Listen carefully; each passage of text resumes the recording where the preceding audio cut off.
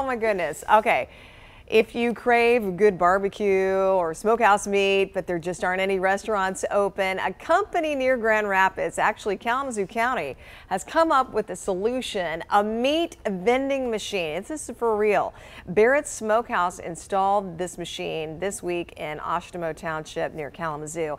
It dispenses items including hamburgers, New York strips, brats, and pulled pork. The meat vending machine gets restocked every day. It also turns itself off automatically if temperatures go below the level recommended for keeping the products fresh.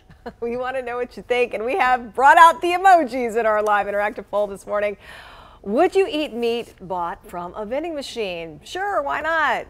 No, that's gross. That's my favorite emoji. The upside down, depends. So let us know what you think. You can weigh in right now on WXYZ.com/vote. And so far, the one winning?